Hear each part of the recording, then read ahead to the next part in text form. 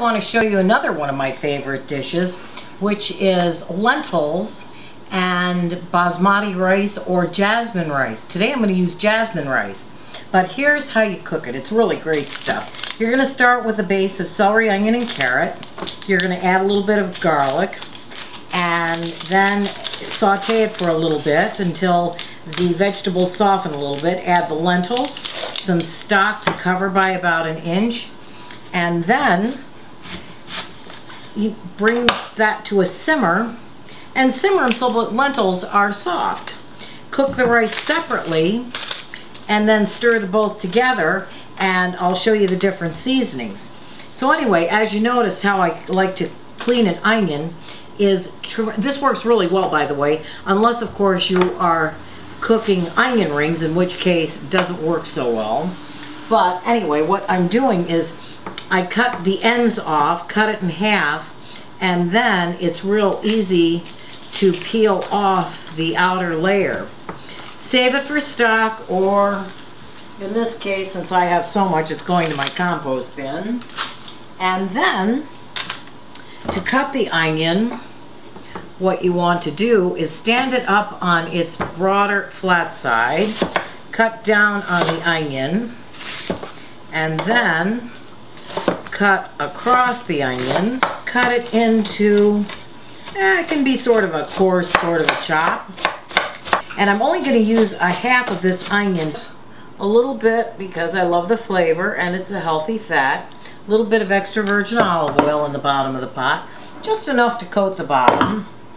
Then I want to put the carrot in first, and the carrot that I've already peeled, I cut in half, put on the board flat side down, cut it in half again, and then, very hard carrots, and then give it a nice quick chop.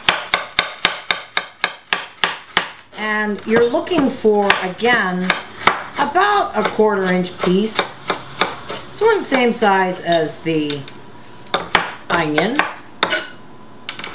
But the reason for the carrot going in first is because the carrot is a very hard vegetable, so that will take just a little bit longer to cook. Then I'm going to cut up some celery. Now, okay, the celery. So I've washed it. Celery can be a little sandy in the middle.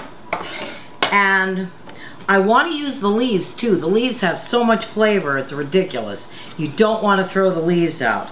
So I'm going to actually use 2 of the outer layers and then 2 layers with the leaves. So the easiest way to do the celery is to take the stalk and, depending on the size, cut it in half or thirds so you can get a nice uniform piece out of it. And that one actually looks pretty good. Whoops. And then bunch it up in your hands. Whoops. And whoops, cut that down a little bit. And cut this the same way. Like I say, I love the leaves because they add so much flavor, it's beyond belief. So, nice little chop on that. It all goes to the pot. The onions, the celery's a little bit harder too, so I put the onions in on top. Then I want to add a little bit of chopped garlic. The chopped garlic I'm going to put on top of everything, because if you put the garlic on the bottom, it will tend to burn, and you don't want the garlic burning because it's going to get a little bit too bitter. So I'm going to take about, what's that? Well, that was a nice size clove. 1, 2, 3 nice size cloves. And I think I'm going to slice these thin. So what to do, just keep your little fingies out of the way.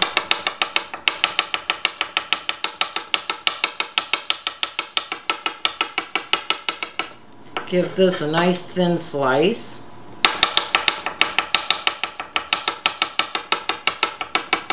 And you do want to keep an eye on your fingers.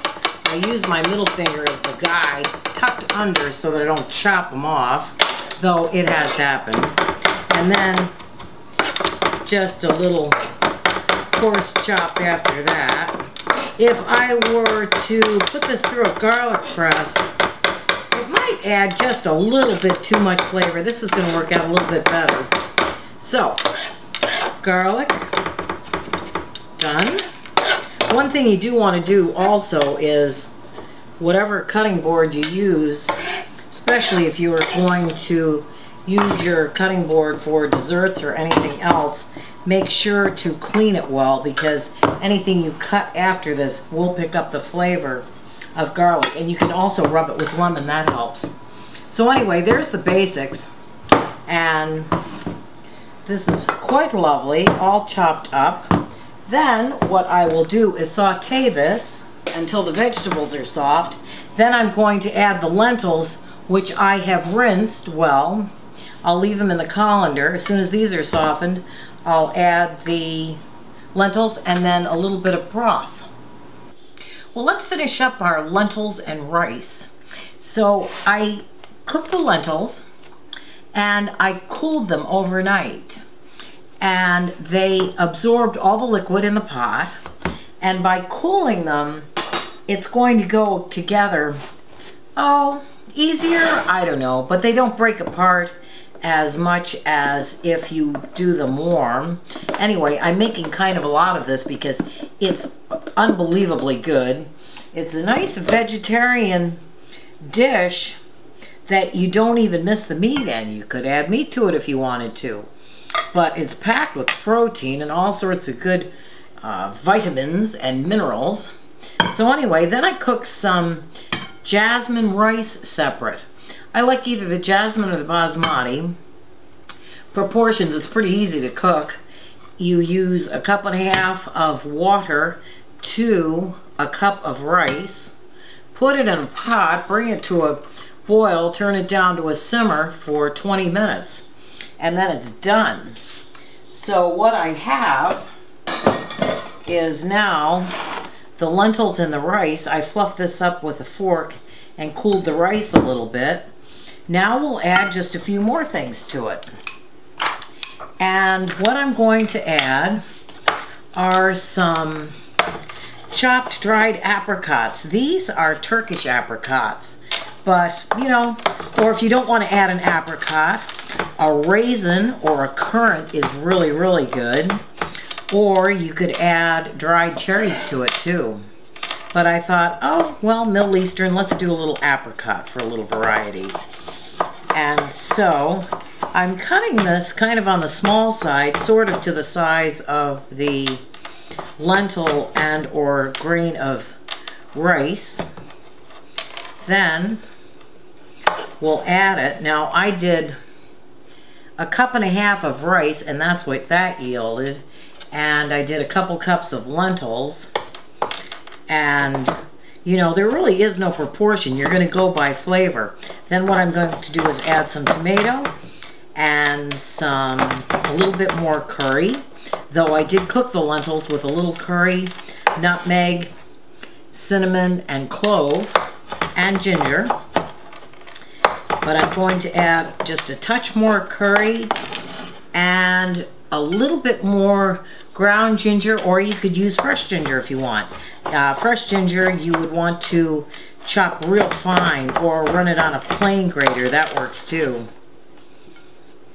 We're going to season this, because I did not season the rice, with a little bit of kosher salt and some fresh cracked pepper,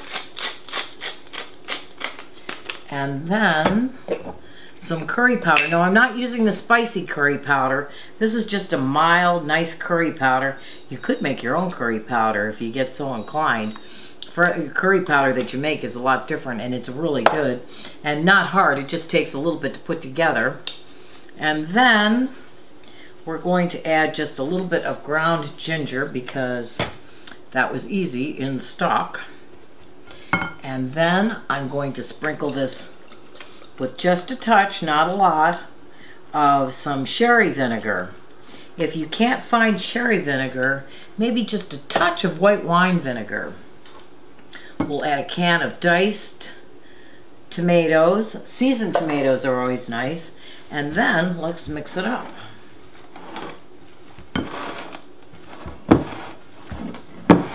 Ooh, it smells wonderful. Oh my God, if you could smell the curry and the ginger, oh, it's heavenly.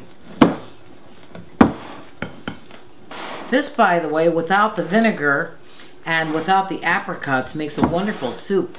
Just add a bit more chicken broth or vegetable broth, and it turns into a soup really easy, and it's excellent. But the one thing about the soup is the lentils and the rice will keep absorbing water. So you almost have to bring the broth to a boil, add the rice and lentils, and then stop the cooking. That looks pretty good. Now, let's taste this and see how it is, see what we need to add.